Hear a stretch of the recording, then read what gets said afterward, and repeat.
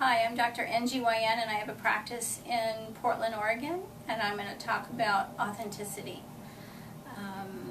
As you may notice, I have a new look.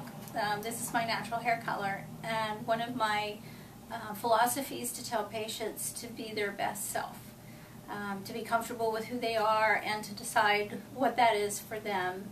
And I believe it ties into gynecology and vaginal rejuvenation because I don't think all women want the same thing or want to look the same way. What's good for one woman with birth control may not be the right choice for another woman.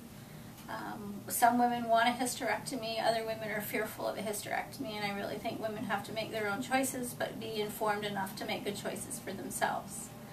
In regard to how we look, I think we have to be comfortable with who we are and how we look.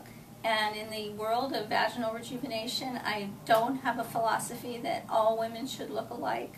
In the world of aesthetics, I don't think all women should look alike, but I think women need to explore what they're uncomfortable with, what their motives are for wanting to change it, and what they want to look like.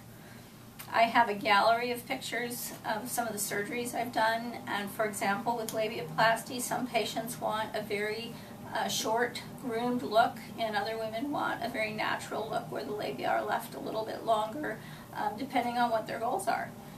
But I think both of those women want labiaplasty, they just want it for different reasons and they want a different effect. So I think women should be authentic to themselves and be the best selves they can be.